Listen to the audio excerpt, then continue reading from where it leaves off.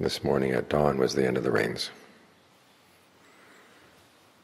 And the tradition is that the end of the rains was one year when the Buddha had spent the rains up in heaven teaching his mother, and then came down to earth the next day after the end of the rains.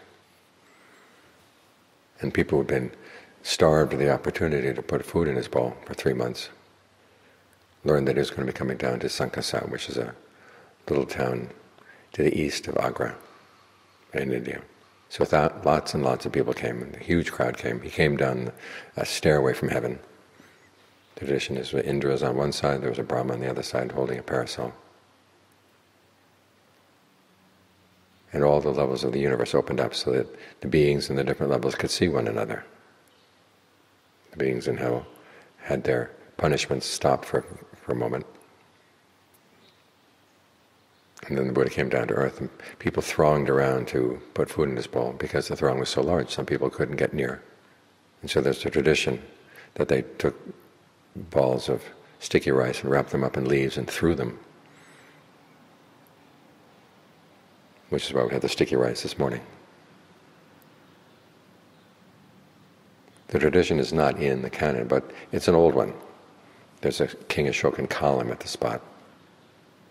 So at least by the time of King Ashoka, this tradition had been established.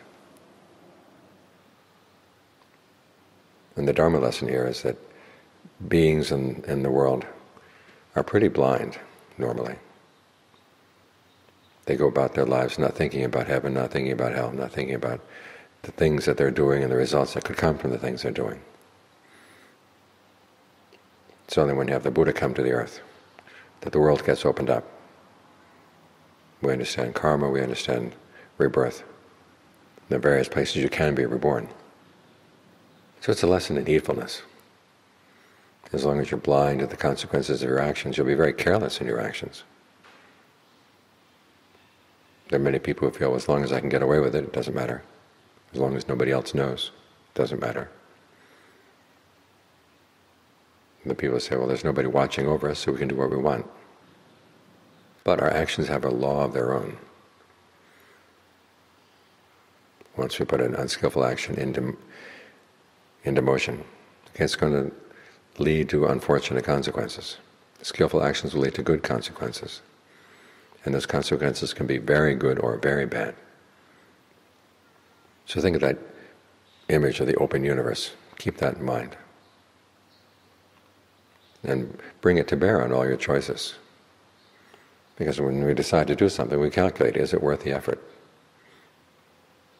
When you realize that generosity really does lead to great rewards, virtue leads to great rewards, meditation leads to great rewards, you realize it really is worth the effort. As for unskillful actions, they're not worth the effort at all. They use up energy, and at the same time they take you down.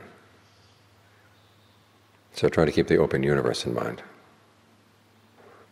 That way it gives you perspective on everything you want to do.